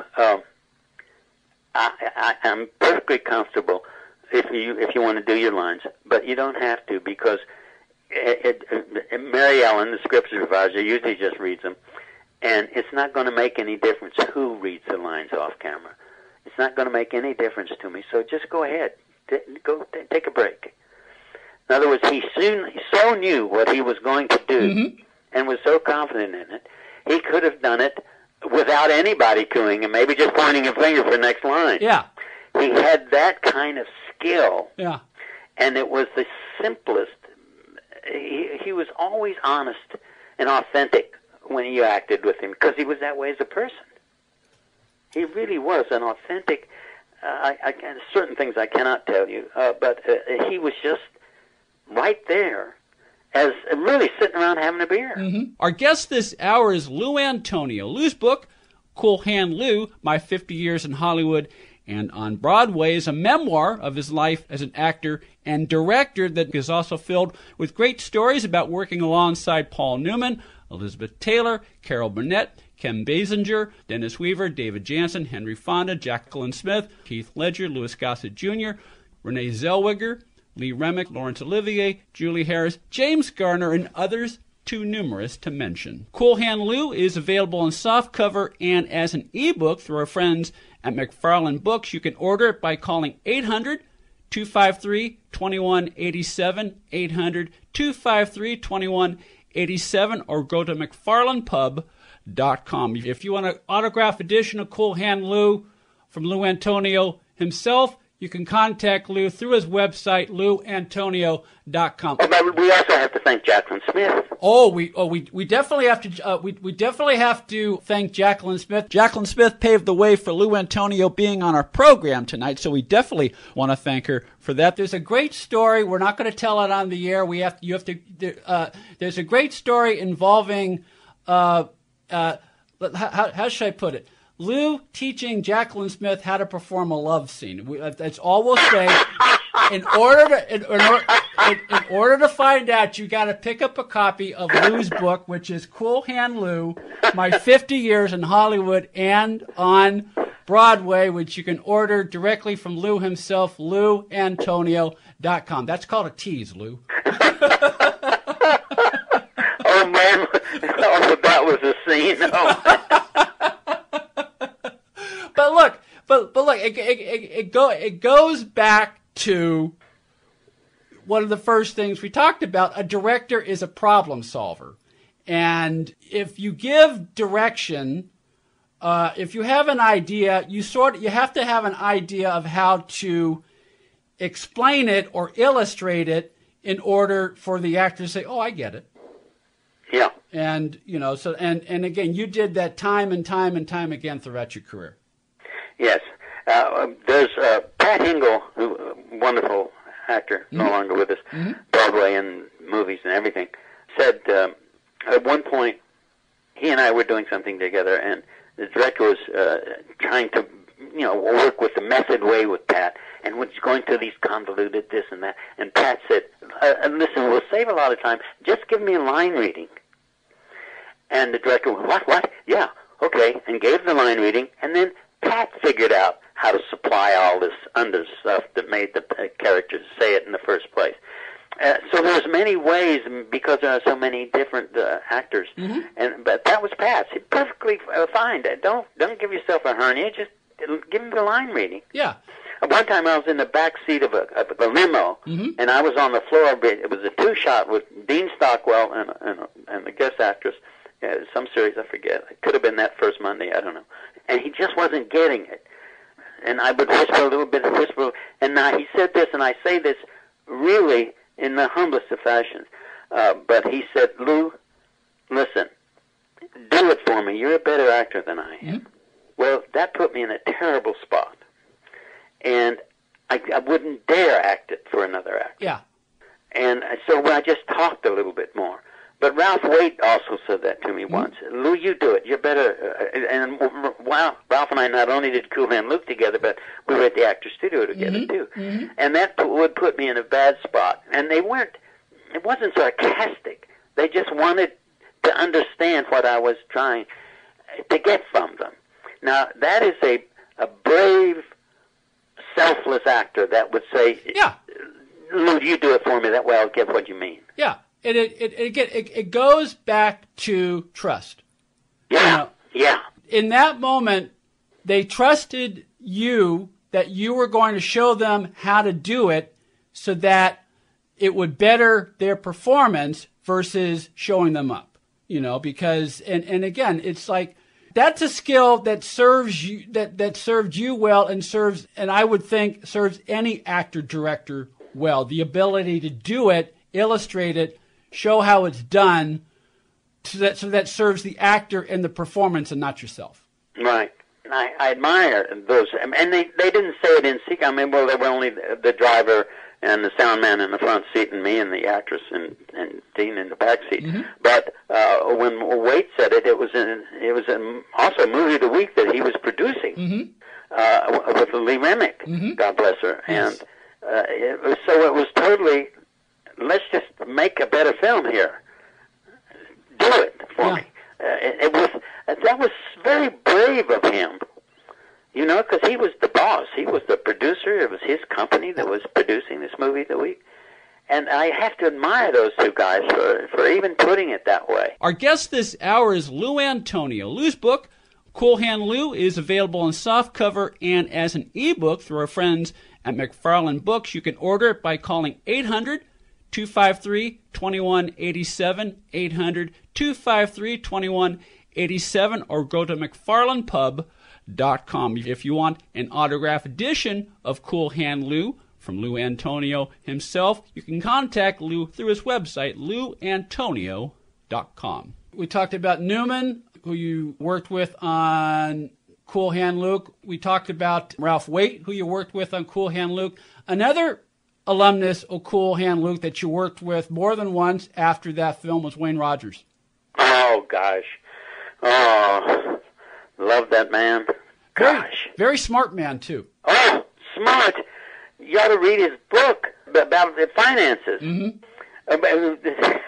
He was, I tell you, not only was he a fine actor, but he was so smart. He's a Princeton guy. Mm-hmm.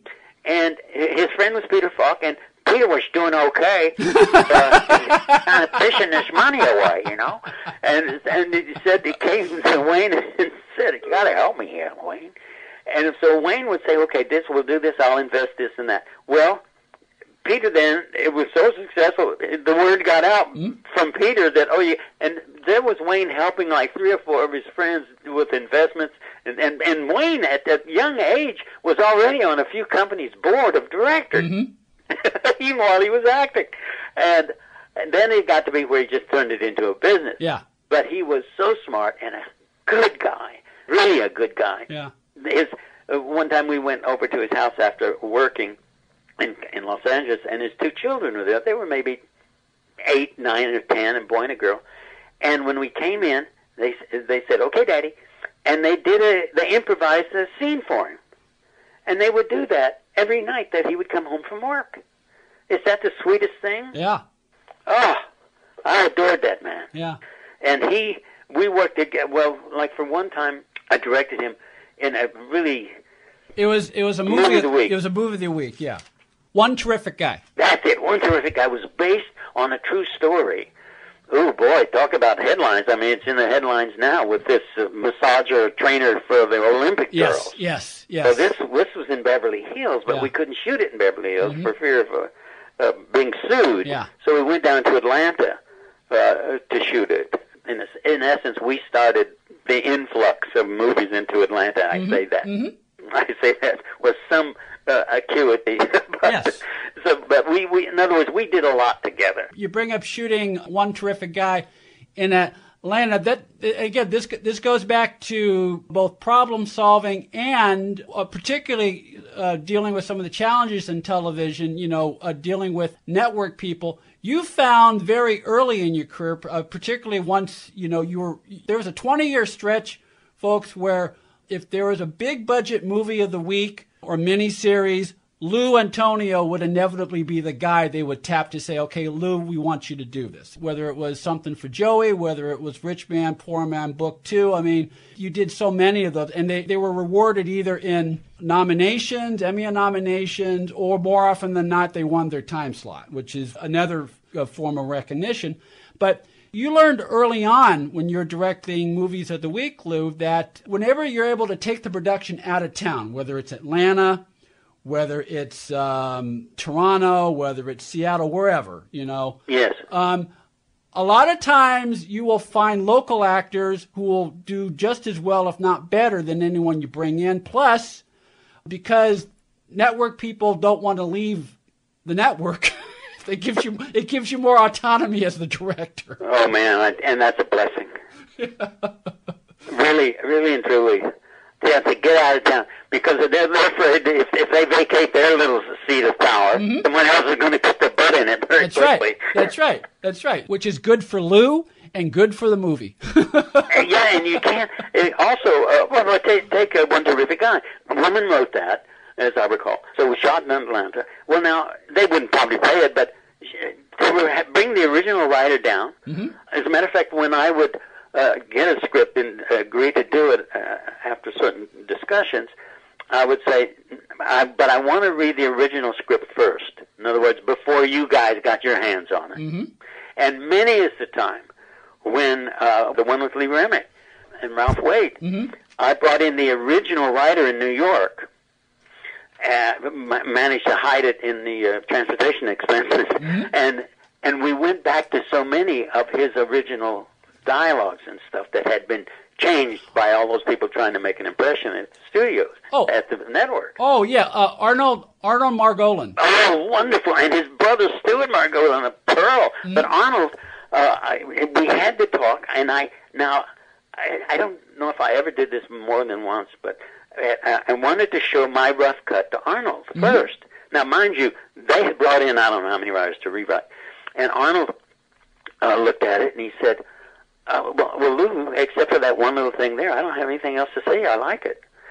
And then as we were walking out of the screening room, he said, no one has ever asked me to do what you just asked. Yeah.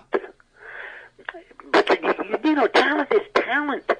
And and yes, you'll argue with it and discuss it, and you won't roll over dead, and they won't roll over dead. So you exchange. It's the interchanging of talents and ideas that's what's exciting. And going back to location, and talent is talent, whether they're in Hollywood or whether they're in Dallas, Texas. Sometimes it's kismet, sometimes it's out of necessity, sometimes it's something that you recognize in the moment, Lou. But you will discover a talent such as a Renee Zellweger. Oh, gosh, yes. Oh, Renee, what a dear. Wow. This little cute bundle of... I was down in Texas. Was it the Henry Thomas? No, it was the... it was the one about the oil rig, I think. Yeah. And the local Texas woman, the casting woman, started sending me the local actors. Henry Thomas among them at one time. Before E.T., I mean, he was, there's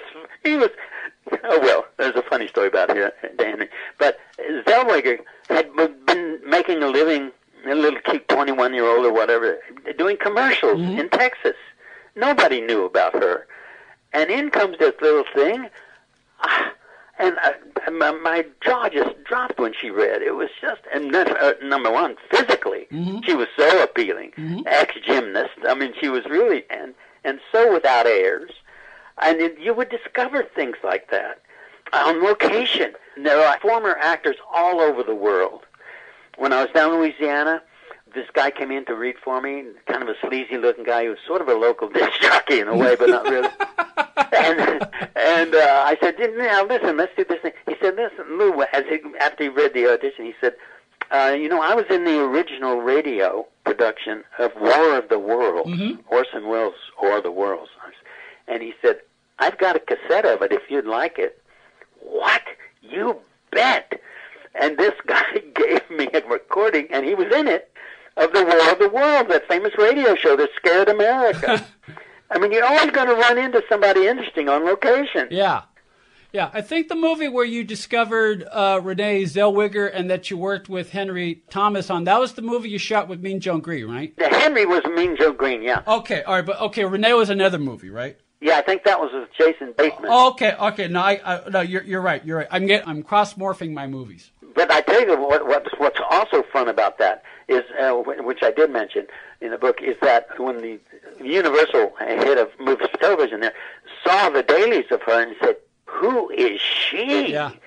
Gosh, who is that girl? I mean, they just knew when they saw her on film, and sure enough, she went on to prove it. You bring up an interesting point. Okay, a lot of times you can watch dailies and you can realize, okay, that's a talented person. If she's not under contract with someone, they ought to be. Okay, so you can recognize talent when you see it. Now, you have a funny story, and you return to this, and it goes back to your stage career, where you, being 1 or 2 years out of Oklahoma University, you sort of said, when you read a play, why can't you recognize whether it's good?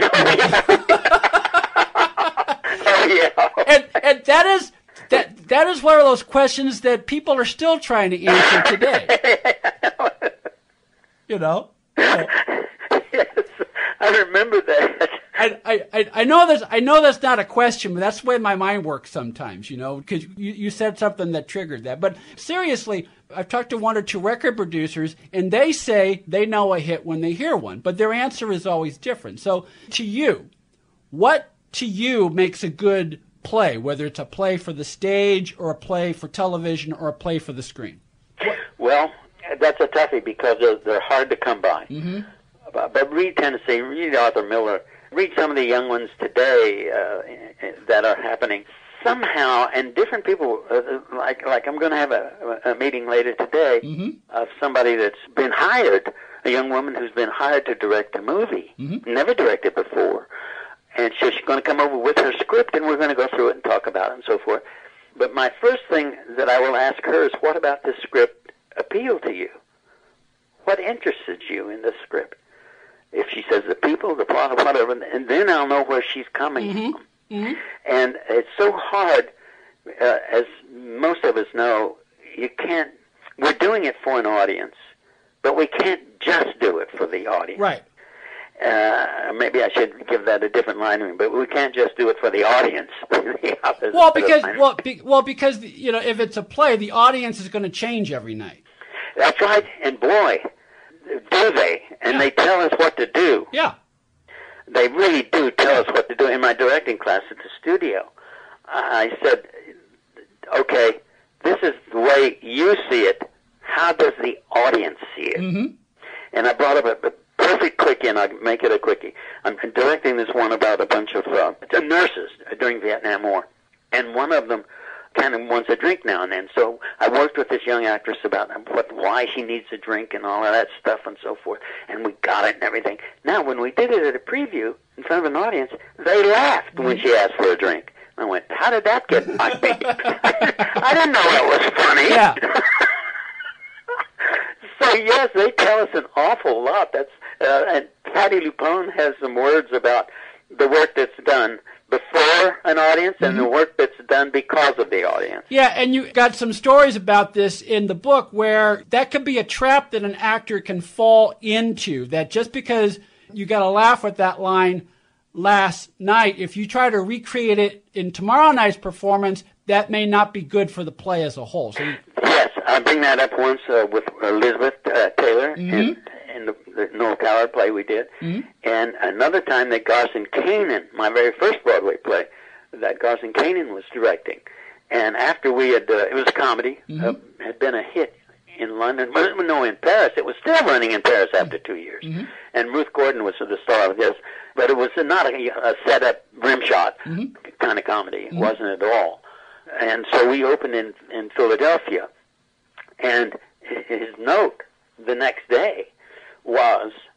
some of you were going for the laughs, not the moment. So you've got to go for the moment and not the laugh. Yeah. Or you won't get the laugh. All right, because, and again, it goes back to what we talked about before. It comes down to the work. And in that case, the moment will serve the work in the long run, so that the play continues its run versus that momentary, go for the laugh. It's almost a basic, but I don't know, was it in sitcoms? Sitcoms are really good now, I'm told. But I don't know what, was it vaudeville? Who the hell knows? Where do a double take and, that's another one. I said to my other class there, I said, when you did the double take there, when I did the what? The actor said.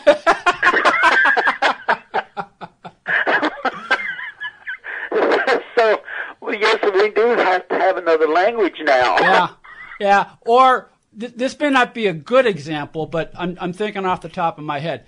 If you were to say, like what Henry Fonda does, and if they say, what? Who's a Henry Fonda? Then you just say, well, like Jane Fonda, because Jane's still on Jane's on television right now. So that might work for you in the moment,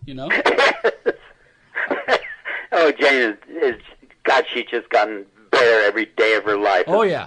Gosh. Yeah. We'll take a quick time out, then we'll continue our conversation with Lou Antonio here on TV Confidential. Story Salon is Los Angeles' longest-running storytelling venue.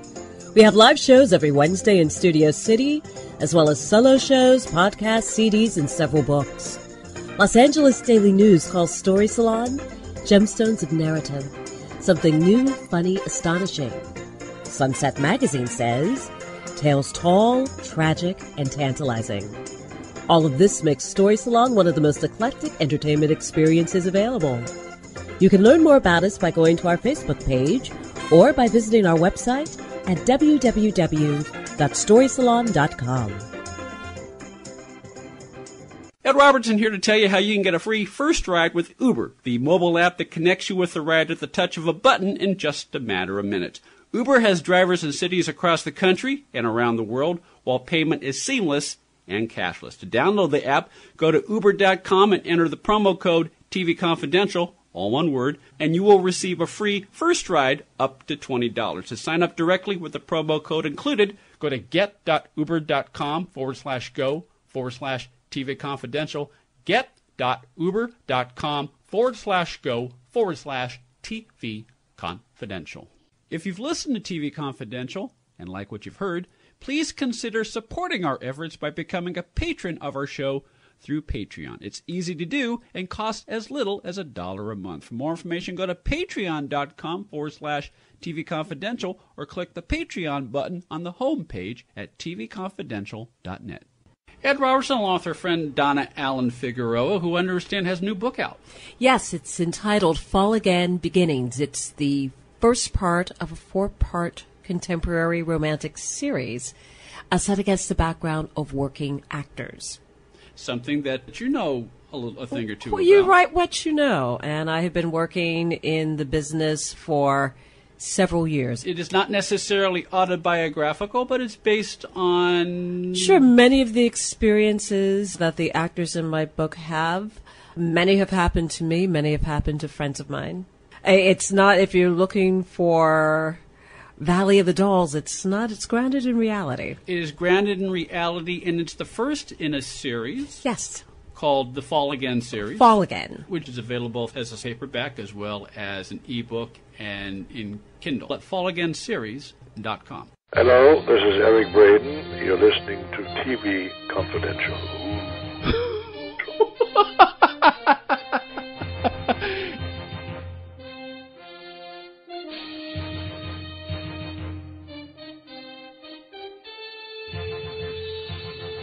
Ed Roberts with a reminder that the next edition of TV Confidential will premiere next week on this station at the usual time. We hope you'll join us for that. In the meantime, our guest this hour is actor, director, screenwriter, and author Lou Antonio. Lou's book, Cool Hand Lou, My 50 Years in Hollywood and on Broadway, is a memoir of his life and career as an actor, screenwriter, and director that also serves as an homage to the many teachers who graced his life one way or another throughout his career. Cool Hand Lou is available in softcover and as an ebook through our friends at McFarland Books. You can order it by calling 800-253-2187, 800-253-2187, or go to McFarlandPub.com. If you want an autographed edition of Cool Hand Lou from Lou Antonio himself, you can contact Lou through his website, louantonio.com. You have a great line about Quinn Martin in your book. And again, it speaks to what other actors have told me. If you got on Quinn Martin's radar, you were guaranteed at least 10 jobs a year simply because he would always bring you back and he had so many shows on the air. Right. Plus, you're unusual because you actually met him. Oh, yeah. Carol Rawson is another person you and I have in common. And she met him accidentally. And she told me that was unusual because once the actors were cast, Quinn stayed out of the way. He worked on the next set of scripts, and he let the people he hired do their job. He didn't interfere. Yep. He was a glorious guy in that regard. He had, I don't know how many shows on the air.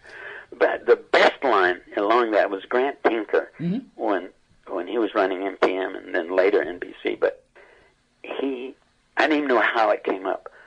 But he said, I was directing for him then. He said, I hire somebody because they're good. Yeah. I wouldn't hire them if they weren't. So if they're good, I just leave them alone. Yeah. Smart. Very smart. Very smart. And I understand Jim Garner ran his production company the same way. Jim did I don't know how he ran the production company, but I just know that because you never thought, oh, he's the boss. Yeah. No, he's the guy you get a chance to work with. That's what he was. Well, but I go afield. He told me, Lou, that I keep an eye on what's I know what's going on, but I don't micromanage because I believe people do their best work if you give them the space to do their job. Well, he was a master at it. Yeah. You never saw a better, happier crew. Yeah. And this is also, I don't know if I mentioned this, but when we were getting ready to go to do the Las Vegas thing that I told you about, the Boulder, Colorado, the Boulder Dam thing, well, he wanted to get out of there fast so the guys could get, pack and all that stuff. Now, mind you, it's a 4 days' work. But Andy Jackson, his cameraman, whose father was a cameraman, who told me, even Andy said to me, Lou, when my dad was a cameraman, directors never set up the camera. The cameraman did. And then Kazan verified that later when he did a Two Girls in Brooklyn out here in 20th Century Fox. He worked with the actors, he staged it, and then the cameraman would put where the camera goes. Yeah.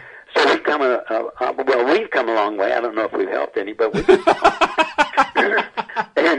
and Garner. So this day, they wanted to get out of there, and still I only had one 35mm camera, that big old booby, and that crew, you never saw it. We got out of there at 3 in the afternoon with a 12-page day. And of course, Jim was immaculate. Everybody was on top of their game. And we got out of there at 3 after 12-page day. I tell you, that's why I say Hollywood crews are the best in the world. Louis Delgado told me once that, on Rockford Files in particular, but on other shows, Jim's crews were so efficient that once Universal had a team observe them so that they can implement what Jim was doing on some of their other shows to keep them under budget. Huh. Well, that was smart of Universal. One of the few smart things they did. My gosh. I'm glad you know Louis. He was a wonderful... Oh, I miss Louis. Louis was a straight shooting person. What you see is what you got. And oh, gosh. I was shooting something down south somewhere, and there was a street called Delgado Street. Yeah. I took a picture of it and sent it to him. He said, my people. Absolutely. Absolutely. Okay, just a couple of more questions. Sure. You did a couple of FBIs. I think you had, in both of your shows, I think you had scenes with Ephraim Zimbalist. Do you have any memories of working with Ephraim Zimbalist? Just one of the great guys. The biggest impression he made on me, in another area, we were on location somewhere out of town, or into, I didn't matter. Anyway, he drove up in his vintage Packard convertible. Yes, I heard about that. And he got out and he unscrewed the hood ornament. Because he was afraid someone would steal it. They were doing a show about the FBI, and he's afraid of somebody stealing something off his car. That struck me as funny. Anyway, he was a consummate pro, and I mean that not in a cold way. No. He was off stage for you. He would crack up. I was having trouble in that one thing I told you about, about the producer. The director would say, "Oh, you got through the master code." That's it. No, but he was there. His confidence was comforting. Yeah. To the other actor. Yeah. And I wish I could have had a chance to direct him, but he was just there for you, always leaning in to watch the other actor. Yeah. And did I tell you the one about when he said it's you ever hear the word smog? No. Well, it's in the book, I think. I don't know, but so I repeat myself. So what? I played the bad guy again, and I came out from New York as I used to do in the summertime, and it was hot, and we were in Glendale, and my bad guy had to run and jump over and climb over a fence and get and I was in shape then. I was an ex-athlete, and after about 2 takes, I was rough. And I said, "Gosh, Sam, I don't know what's wrong with me. I'm out of breath." He said, "Lou, have you ever heard of the word smog?" I said, "Is that why my eyes are burning?" He said, "Yes. In those days, it was murder." Yeah. They used to have smog alerts. Do you remember those? Yes, I do.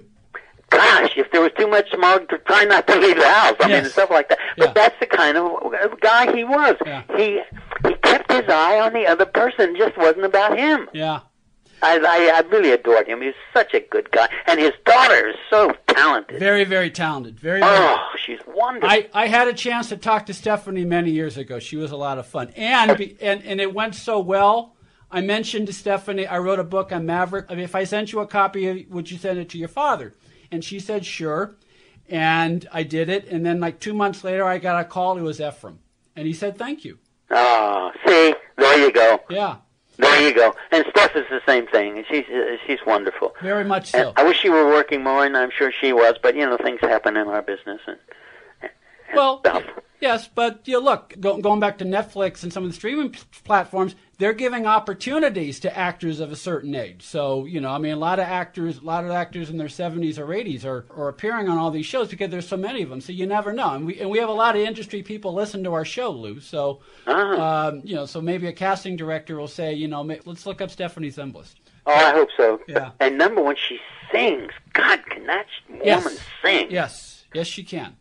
Yes, she can. Okay, final question for now, because if all goes well, I'd love to have you back on our show. But sure, I'd love this one. I'm having fun. Final question for now. You mentioned you come from an athletic background. Specifically, you originally wanted to be a baseball player. So, as we record this conversation, we're a few weeks away from spring training. Which team do you follow? Well, Boston Red Sox. That's what I thought, because Ted Williams was one of your very first. That's right. Yeah. Did, and I was a catcher, and I wanted to be Bertie Tebbetts in those days. Yeah. And I mean, we had a thing called the Y League, YMCA League, was like under 12 and under, and then 12 to 14 or something.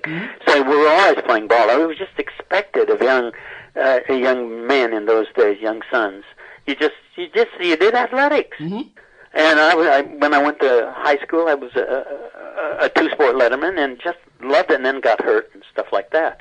But the Red Sox I still follow because I think I told the story when I had a signing at the Actors Studio when I first met Lee Strasberg, and we talked about Willie Mays and Ted Williams.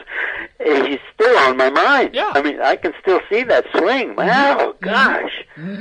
And then when I went up to Boston to visit my grandson who was in college there, but the poor Red Sox weren't doing well at all. But I got on one of the little tour buses and then went around and went to Fenway Park and stuff like that. And I'm so glad to see they've snapped out of it. No, but it's a great town, and Ted Williams, Bertie Tebbetts, my idols.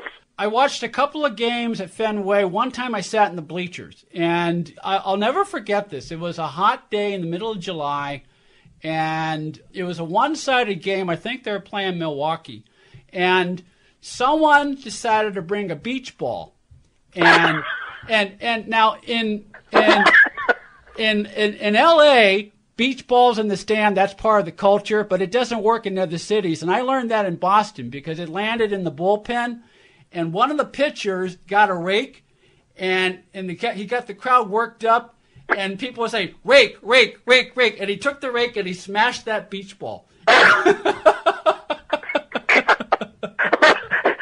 Now that's a scene. Yeah, very, very much so, very much so. Lou, I cannot tell you what a pleasure it's been to spend some time with you. I hope we'll have a chance to chat again on TV Confidential.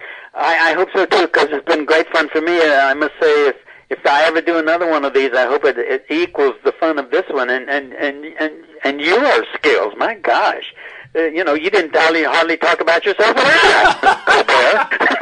Well, the way I see it, this is the Lou Antonio show. Whenever that's the idea. Cool Hand Lou is available in softcover and as an ebook through our friends at McFarland Books. You can order it by calling 800-253-2187, 800-253-2187, or go to McFarlandPub.com. If you want an autographed edition of Cool Hand Lou from Lou Antonio himself, you can contact Lou through his website, louantonio.com. A reminder that the deluxe edition of Ella, a biography of the legendary Ella Fitzgerald, is available exclusively through ultimatesymbol.com/Ella and includes a 2 CD set with more than 40 studio and or live tracks of Ella Fitzgerald in her prime, as well as the hardcover book. All 40 tracks in the CD set were personally selected by Geoffrey Mark himself from all 4 of Ella's 4 major recording labels, Decca, Verve, Capitol Records, and Pablo. Proceeds from the sale of the deluxe edition will be donated to the Ella Fitzgerald Charitable Foundation. To order the deluxe edition of Ella, a biography of the legendary Ella Fitzgerald, go to ultimatesymbol.com/Ella, ultimatesymbol.com/Ella. That'll do it for a program tonight, folks. Ed Roberts, on behalf of Tony Figueroa, Donna Allen, Phil Grice, and Greg Ehrbar, thank you so much for listening. We'll talk to you next time on TV Confidential.